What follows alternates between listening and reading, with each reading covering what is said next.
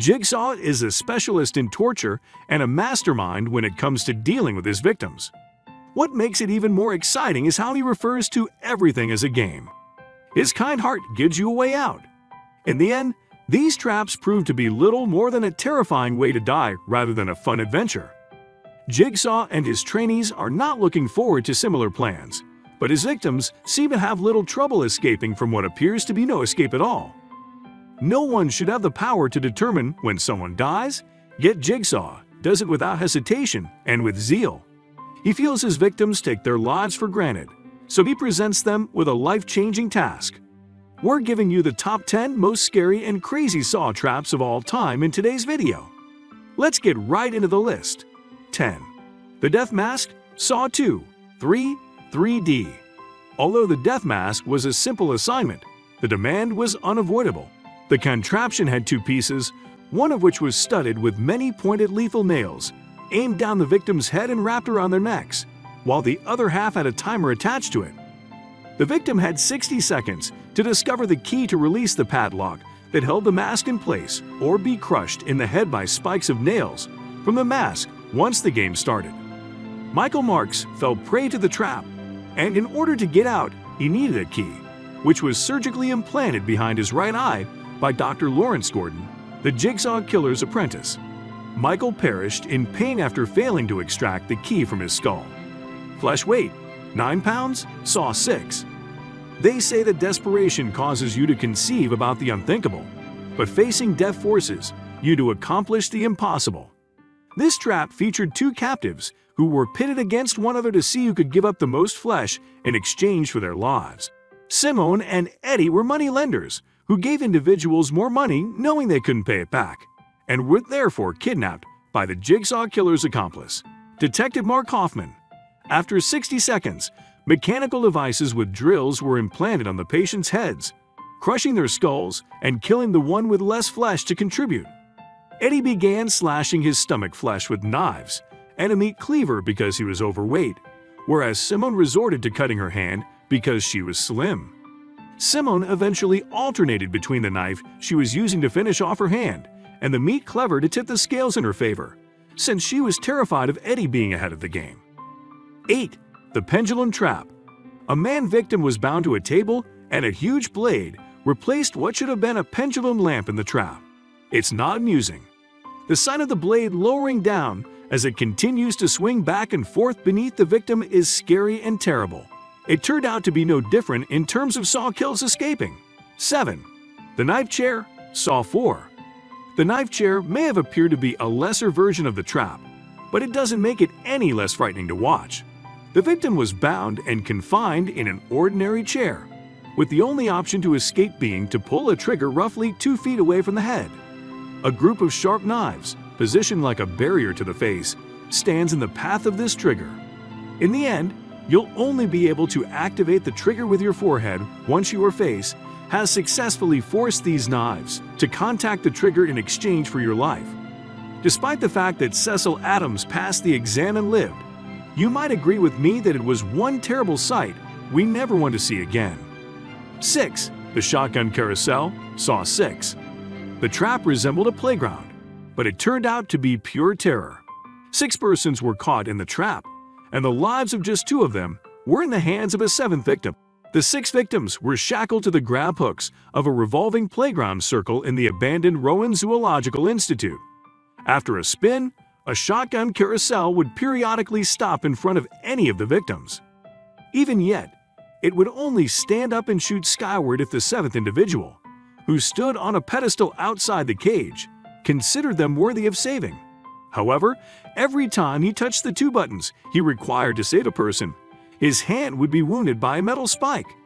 This was William's test, and it involved his assistants Emily, Aaron, Josh, Gina, Shelby, and Dave, with only Emily and Shelby surviving. 5. The Rack, Saw 3. The Jigsaw killer's favorite torture machine is the rack, which comes as no surprise. The twisting crucifix was another name for it. The victim was imprisoned in a large crucifix mechanism with gears that held their head, arms, body, and legs with bolts, preventing them from escaping.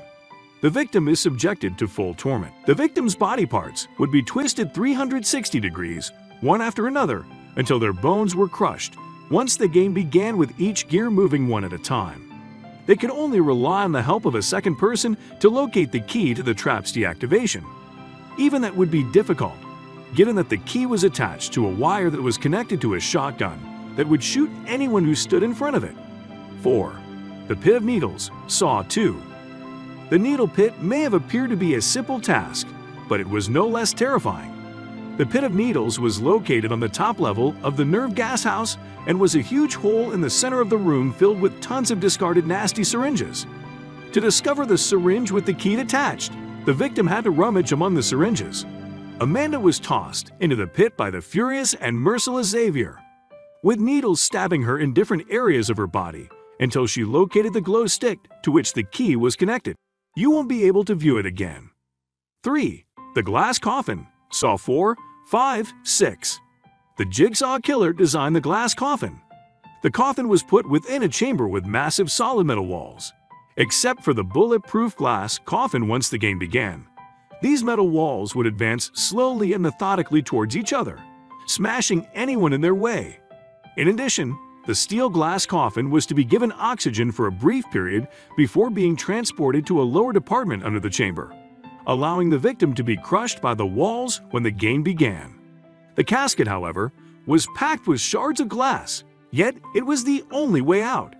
Agent Peter Strom fell prey to this trap when he refused to go inside the coffin as ordered, resulting in a violent collision between two metal walls and the Jigsaw apprentice's escape. 2. The Reverse Bear Trap, Saw.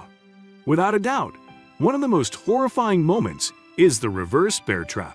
The victim is lured into the trap by a mechanized gadget connected to their head that hooks their lower and upper jaws and is elegantly fastened with a padlock. The victim had only 60 seconds to discover the key to release the trap, after which their jaws would be torn apart if they failed. Amanda was the first person to fall prey to the reverse bear trap. She awoke to find herself confined in a room where she was presented to her heroin addiction test. Unlike previous victims, she was fortunate enough to be the first to survive the Jigsaw killer's games, but only after stabbing her paralyzed patient many times to murder him, in order to obtain the key to unlocking the device from his stomach. 1. Horsepower Trap, Saw 3D. The horsepower trap is a slaughter in the truest sense of the word.